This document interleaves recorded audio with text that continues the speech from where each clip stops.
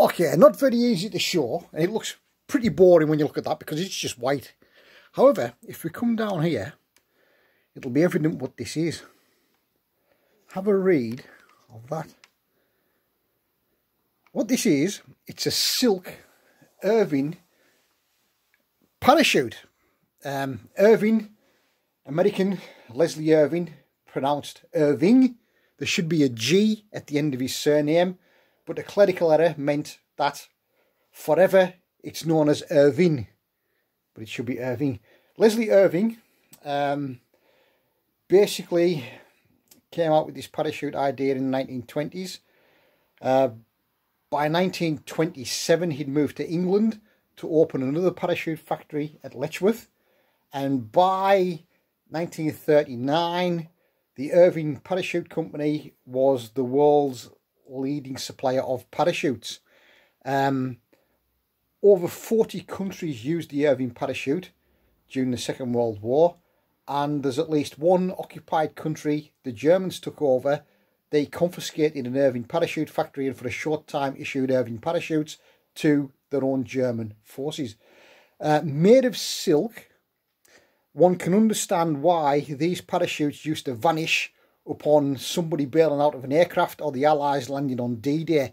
Most of the air forces would have had this parachute issued, and all Allied servicemen who jumped on D-Day would have had exactly the same Irvin chute. The quality, I don't know if you've ever felt the quality of one of these silk parachutes, but it's really fantastic quality, and one can understand why these quickly disappeared into civilian hands after the paratroopers and the aircrew had finished with them. They used to cut them up and use them for underwear or wedding dresses. This particular one turned up last Sunday at a textile fair in Manchester in the UK. And I don't know if the camera will show it, but where this stamp is, it says Irvin Airchute, manufactured by Irvin Airchute of Great Britain. Like I say, there should be a G, but the trademark doesn't show the G, so forever it's known as Irvin. The manufacturer number is there, and the inspection number is there.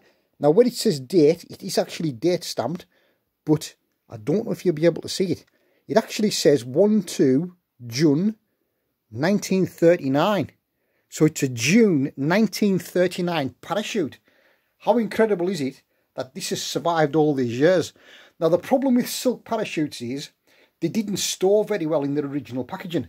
So once a month, after these were made, the factory had to remove them from the packaging, completely unfold them and hang them up. Because in the packaging, they used to suffer from mould. And to stop them from going mould in the packaging, they took them out, unfolded them, hung them from the ceiling of the factory so that the fresh air could circulate around them. Now, ultimately, with the passage of time, silk parachutes get replaced by nylon composition parachutes. But what a nice item to find. We'll see if we can get up that date. I don't know if it'll show up. Oh, there we are. You can maybe see it. 1/2 JUN. And it's 1939 dated. How about that? And it turned up at a textile fair in Manchester last Sunday. So surprising what you can find. An Irvin